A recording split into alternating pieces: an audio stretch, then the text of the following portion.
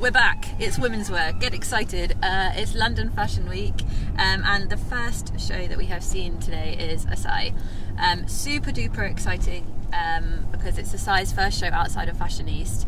So there's a lot of hype. Everyone was very excited. There's been a lot of exclusive articles, because everyone has been wanting to see what ASAI will do on his own 2 feet. And he did not disappoint. This show was really, really spectacular, in my humble opinion. There was such a progression in the styling, the colour palette. It was, the kind of PRs were warning us as we walked in, saying it's very different, and immediately you're like, oh no, because it was so fantastic before. But this was different in the best possible way. There were dipped fingers and really earthy tones. Lots of neutral palettes. The fabrications were really key here, as well as the cuts and the shapes. So before previous seasons, ASAI is all about statement looks and tie-dye elements and kind of fantastic plays on his Chinese Vietnamese heritage, and those were still here too, but much more, I want to say demure, but actually these huge puff jackets and giant puffed shapes. I don't know if you could call demure. Lots of cord and what you would assume is British fabrications, but was actually Japanese. But lots of beiges and neutral tones, which is completely left afield from what you normally associate with ASAI, which is these kind of nuclear coloured Hot Wok tops, which is what he's been rocketed to Instagram fame for. The Hot Wok tops are selling on Dover Street. I think they have a thing today actually, and they're super duper popular with influencers, and they're all over Instagram, which is kind of why ASAI's name's been everywhere. But this collection was a real formality away from that. It was a real move into ultimately wearable clothes, and that's what ASAI was saying backstage.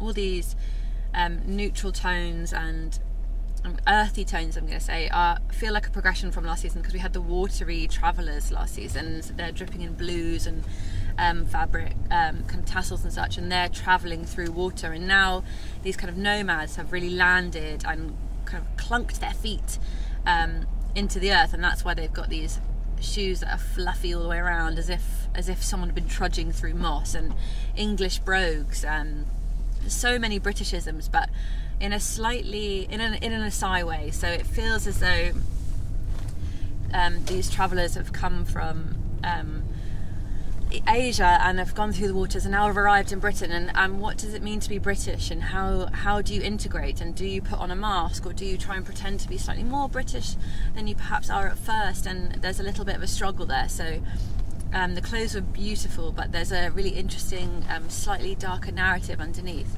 and that's why we have dipped fingers, because the models are as if they've been crawling through clay and they're struggling to clamour to get pieces together. Likewise, there's hats that are kind of reminded me of floppy hands, but actually they're an homage to jesters, which again is this slightly darker undertone of when you arrive and you have to put on this kind of enigmatic front, and you're trying to deal with all these different dualities, and it's all about Imperial Britain. So really, really interesting dualities, beautiful fashion.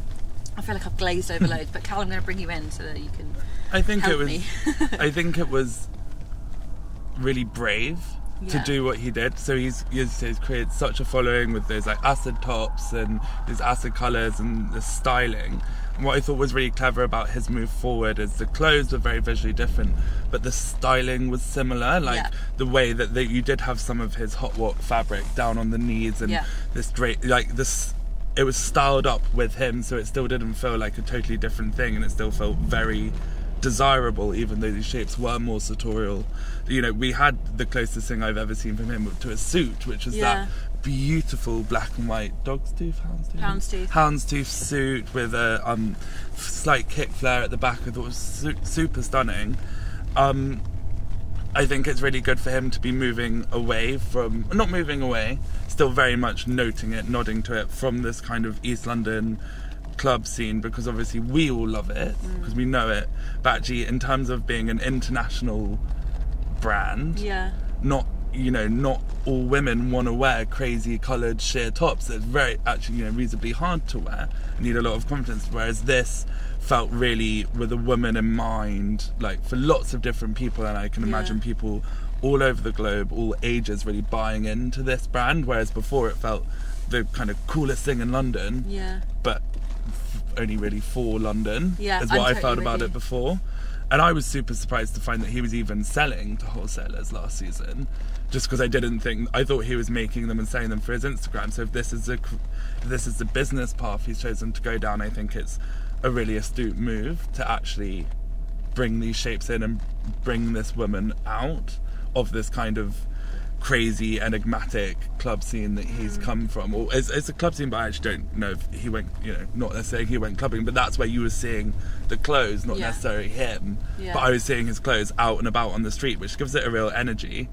And he's taken that with the styling but brought it into kind of this very sartorial, in the know woman, which is really hard to do. So hard to do, and you're right to point out there were the Hot Wok tops hidden underneath, but here in that like kind of neutral brown that was throughout the collection, so you kind of blink and you'll miss them. And same with the nunchuck bags, which had returned before. They were kind of almost a play on like takeaway boxes and fun Asian fonts, but here they were in like straight houndstooth, so I almost didn't notice that they were the nunchuck and they were slouchy, because before they were quite aggressive. They were two physical nunchucks, whereas these were more slouchy and kind of like throw them on your way out and put your keys in them, whereas before they were heavy things that really changed the silhouette, whereas these kind of melded in.